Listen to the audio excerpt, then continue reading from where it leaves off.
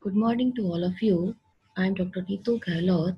I am working as an assistant professor in St. Andrews Institute of Technology and Management, Gurgaon.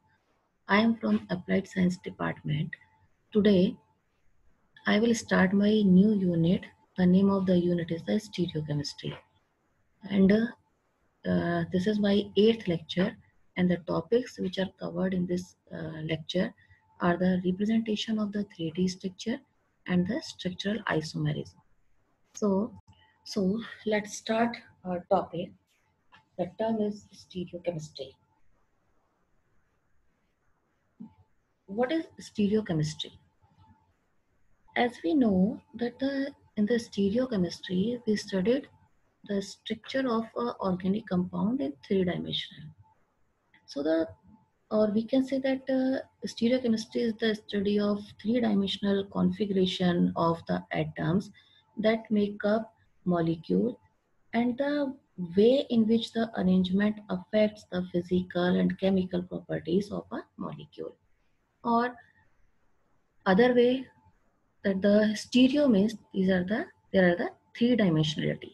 So stereochemistry is known as the 3-dimensional chemistry or 3D chemistry. So that it is the chemistry of arrangement of atoms in space in 3D structure and its effects on physical, chemical and biological properties. In the one sentence, we can say that the presentation of compound in 3D structure. Here, I take a simple example. This is the carbon compound and here the these two lines are in a plane. But this part and this part, this part is called the wedge line and this is called the dash line. So we can represent at this this line in the plane of the page. This part, it comes forwards out of the plane of the page. It means in the front, and this part, it goes backward out of the plane of the page. It means behind. Okay. So in this structure, there are two bonds are drawn in the plane. So the page of the plane of the page, one bond is drawn coming towards you out of the page, that is wedge, and the one bond is drawn going away from you, that is the behind the page. So that it is called the dash, or this theory is called the wedge and dash theory also. So your representation is the wedge and dash representation. So we know that it is very difficult to convert the 3D structure, or we can say that represent the 3D structure on a plain paper or the whiteboard. So it is not very convenient to represent the formula of stereo compound on paper. बहुत मुश्किल होगा कि 3D structure को हम paper पे लेके आए, but इतना भी नहीं है. तो a single method for this, a simple method was introduced by the Emil Fischer. The scientist's name is Emil Fischer in 1891 for projecting 3-dimensional formula of chiral molecule on plane surface. Chiral molecules means the carbon compound has a different groups. The planar representation is called the Fischer projection formula. So the representation of a 3D molecule as a flat structure. I repeat again, that is the representation of the 3D molecule as a flat structure, or we can say on a paper where a tetrahedral carbon is represented as 2 cross line. Tetrahedral carbon means there are the angle between the all angles are the 109 degree 28 minutes. So in a tetrahedral carbon, it represents on the plain paper, so it has 2 cross lines. The atom that are pointed towards the observer would be specified with a wedge, and the one pointed away from the observer are specified with the dashed line. Here, suppose they are the carbon atom and these are its substituents. So here, this is the vertical line is going back and the horizontal line is coming out the plane of the page. Here it is a three-dimensional structure, or we can say it is a tetrahedral carbon. Here the two are the are the plane, and one is out of the plane, and one is the inside of the plane. So that it is a tetrahedral structure and how and 3D structure. So then this 3D structure is represented on the paper or two-dimensional structure is like this. Now another example is this carbon, iodine, Cl, Br and H. Is Br this side and H is the this side. If we take the mirror in the front of this side, this compound, so we find the mirror image. So here is a 3D structure. So this is the mirror image of the 3D structure. Like it's the first structure and it's the second structure, both of the mirror image. And here this compound is present on plain paper like this, or we can say it is a Fisher Fisher method, ML Fisher method. So here carbon, these I and Cl, here I and Cl are in the plane, but Br and H are Br and H, one is the inside the plane and the other is the outside of the plane. So this is the mirror image of this compound, and this is represented on a paper, or it is the 2D structure. So we can represent the 3D structure in the 2D structure in a plane by the Fisher method. So another example, the projection formula, or it is called the Fisher projection also. So this is the projection formula of the two enantiomers. Enantiomers, these are the enantiomers which present the mirror image. So these are the enantiomers of lactic acid. They may be represented as, this is a lactic acid, carbon, hydrogen, hydroxide, COH and CH3. It is the lactic acid, and that is the mirror, so that the position is convert here, H and OH. So it is the R, like we can say it is the R and it is the S. ये है हमारा projection method. Now the rotation by 180 degree. If the rotation by the 180 degree in the plane or of paper does not bring about any change of configuration. So here, this is the rotation about 180 degrees centigrade. There is no change in the configuration. And but when the rotation by the 90 degree or the 270 leads to inverse of configuration. So the new configuration represent the configuration, it represents the enantiomers of the original compound. Here is the CHOH, COH, CH3. When here we rotate the 180 degree. So there is the no, so there is not bring about any change in the configuration. And here the rotation is 90 degree. So that or the 270 degree leads to the inverse of the configuration. So the new configuration represent the this like the enantiomers of the original compound. Here the carbon, hydrogen, OH, CH3, COH, and the rotation 90 degree rotation here, so that this CH3 goes to here, this hydrogen goes to this side, this COH goes to this side, and this is the this side. So it is a 90 degree rotation. So this is the simple explanation of the 3D representation. So now in this portion, we know that what is the 3D structure and what is the stereochemistry, and for the it is not very easy to explain the 3D structure on a paper, so that there is a requirement of the another method by which we can convert the 3D into the 2D, or we can say 3D into the we can express the 3D at a plane or the board. So that this is called the Fisher projection method, by which we can convert the 3D into the 2D. So now the another topic of today's lecture is the isomerism. It is very interesting and the simple topic of the of this of the chemistry. In the organic chemistry, we find the numerous organic compounds. First of all, what do you know about the isomerism? To listen the word isomerism, we know that the compound which have the same molecular formula, but they differing in their physical or the chemical property.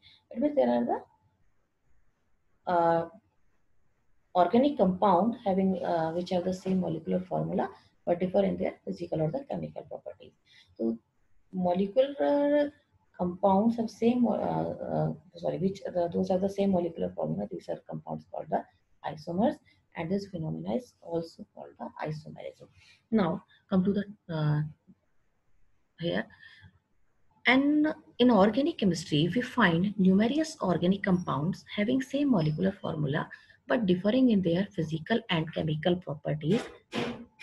Such compounds are called isomers, and the phenomena is known as isomerism. Here, the compounds is called isomers, and this process is known as the isomerism. As we know, there are the types of isomers. So how many types of the isomers are found? So there are two types of isomers are found. So first isomers is very simple. It is called the structural isomerism. So in this lecture today we study only the structural isomerism, and the stereoisomerism is our goes to our next lecture. So that structural isomers. Now what is the definition of the structural isomers? Structural isomers. What is the definition of the structural isomerism? Structural isomerism is it is due to different arrangement of atoms within molecule. I repeat, that is the due to the different arrangement of atoms within molecule. And structural isomerism are further classified into 5 types. First is the chain isomerism, second is the position isomerism, then functional isomerism, then metamerism, and then the tautomerism. So these are the types of structural isomers. I explain each type of isomerism is one by one. Structure isomers is one by one. First goes to the chain isomerism. As the name suggests, here the chain isomers, here chain isomers means chain isomerism. This is due to the difference in the nature of carbon chain, or the such compounds have the same molecular formula but differ in the order in which the carbon atom are bonded to each other. Molecular formula is same, but here the different in the arrangement of the atoms. Like example, if we take the example of N-butane, and the another the isomers of this N-butane is the isobutane. Here we can check the CH3, CH2, CH2, CH3. It is the butane because it has the 4 carbon. It is the simple butane, or we can say that is a N-butane. And the isomer is isobutane. Isobutane, or we can say that it is the 2-methyl propane.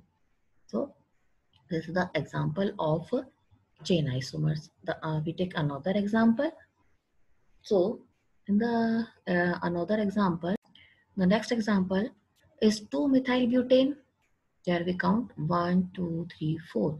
So second methyl group is present at the second position, so that it is called the 2-methylbutane, and the isomers is with 2,2-dimethylpropane. So these two are the simple or best example of the chain isomers. I repeat, chain isomerism is thus compounds have the same molecular formula but differ in order in which the carbon atom are bonded to each other. Example, N-butane and isobutane, and next example 2-methylbutane and the 2,2-dimethylpropane. These are the chain isomers. And this process is called the chain isomerism.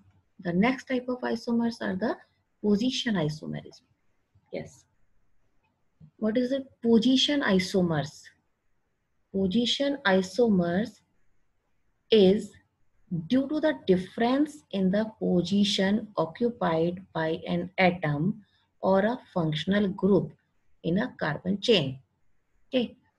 So here the example is here example is 1-butanol because the OH group is present here. So the name is, and 4 carbon is here. So the name is 1-butanol or butanol 1, and here the OH is present at the second position. So this is called the butanol 2. This is called the position isomer. The functional group की position change हो रही है.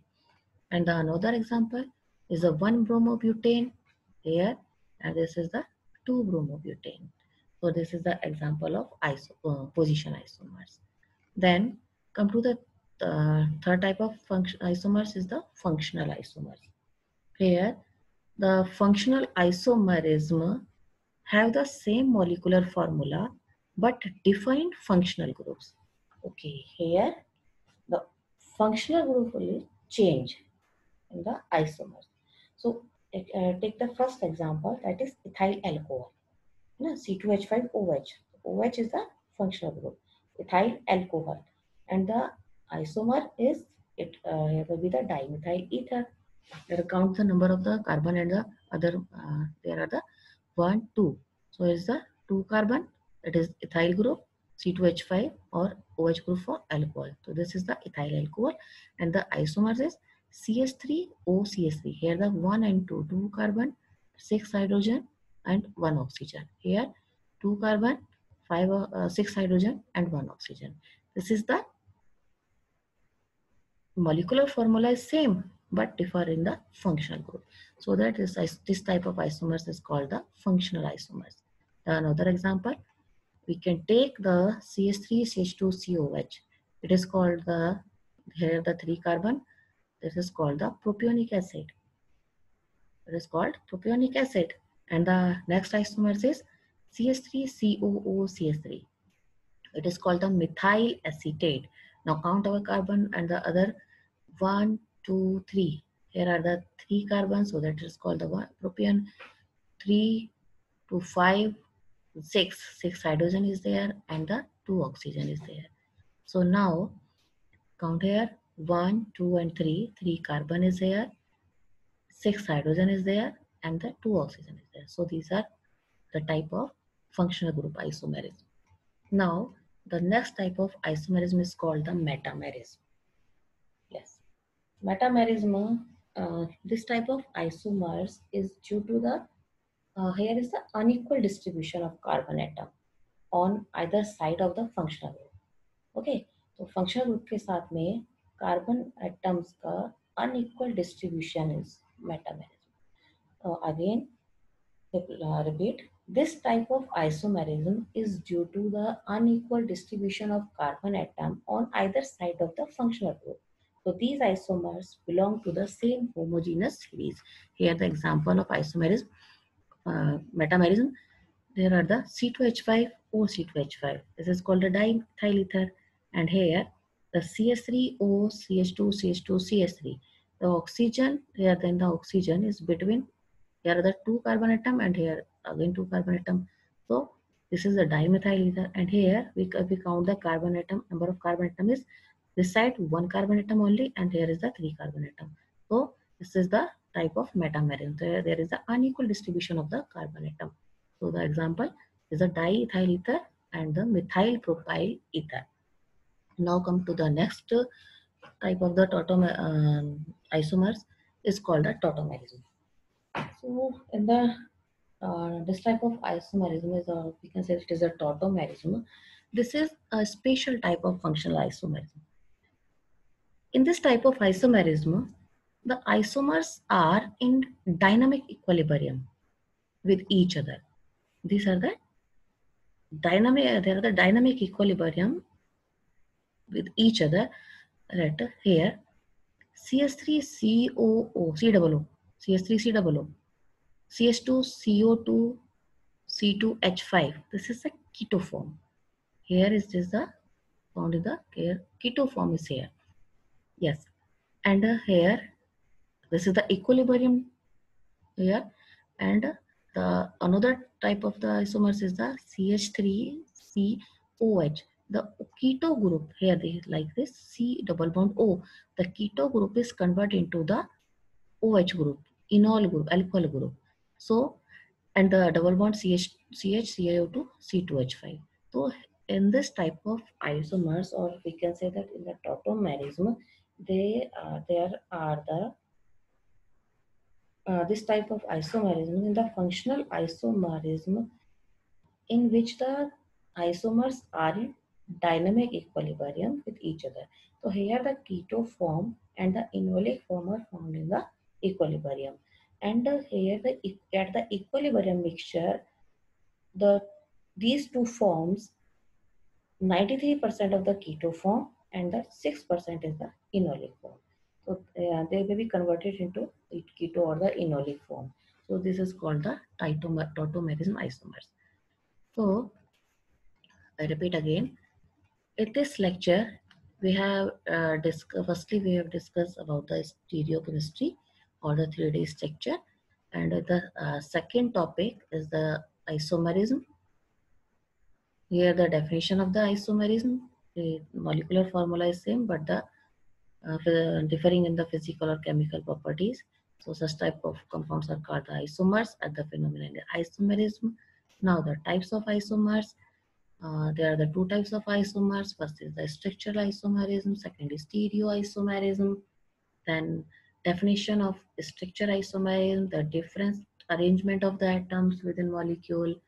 So the structural isomerism are further classified into 5 types of isomerism. These are the chain isomerism, position isomerism, functional isomerism, metamerism, tautomerism, and each isomerism with the definition and the example here.